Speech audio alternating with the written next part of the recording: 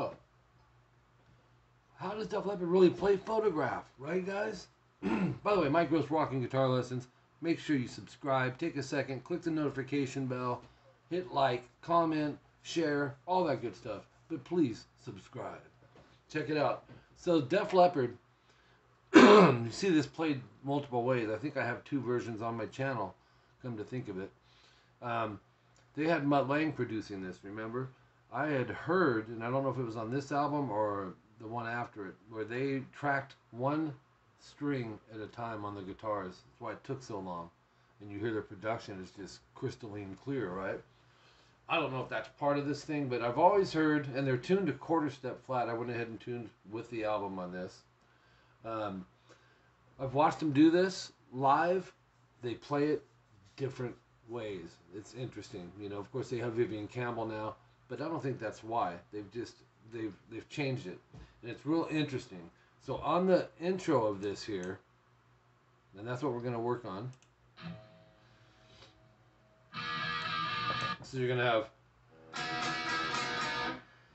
this is where they recorded it when they initially did it, at least in the video, where their hands are 4G, 5B, 3 times, and then 4th fret, just bar that G and B twice. So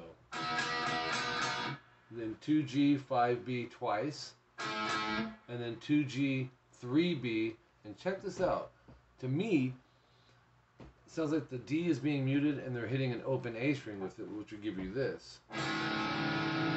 That A is not super dominant, but it's in there. It's pretty dominant. So, listen for that. That's one thing I want you guys to check out. So, hear that open A? Now, in recent years in concerts, it's played up here. This is how they're doing it. 9DG 3 times, and then 9/8DG twice. Then 7/9DG twice, and then open, there's your open A, and then 7DG, and strum that once. And repeat it. Easier because you don't have to mute, but I kind of like the tonality over here better. I don't know. So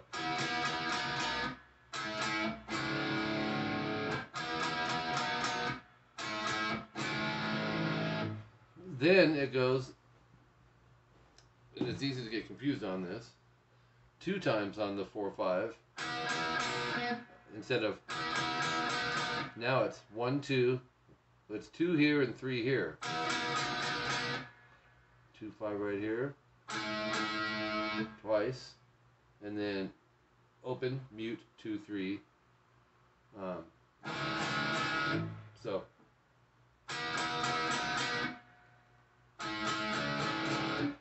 3 times. And then again. Or then they'll do 1 hit the 2nd time, and then Joe Elliott comes in with the vocals. So, and all that could be done up here too, right? So, let me check something out. On the verse, here's what happens.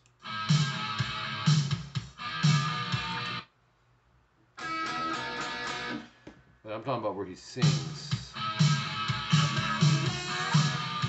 Yeah, 1 2 1 2 3. So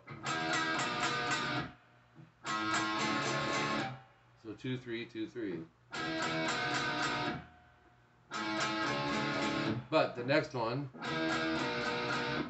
no, it would be the same, but 1 hit on the last chord. So, is there a 3rd way? I don't know. But from what I researched, my ear and watching, I go with this route, right?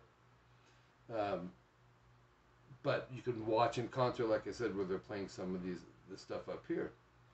Both of them, Vivian and Phil. So, anyways, I wanted to, this has always been something that was on my mind, so I figured I'm going to share this with you guys. And you can pick how you want to do it. Obviously, the notes are the same. There's just a tonality difference when you play those same notes on a different string.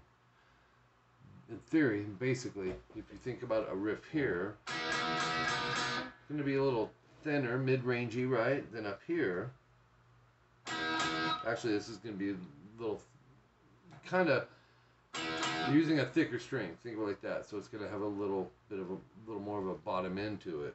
Where over here it'll just be more kind of nasally. But I like that. Oops, where's that A? And I like at the very beginning, you listen, you can hear this like they hit it. I'm muting everything but the A.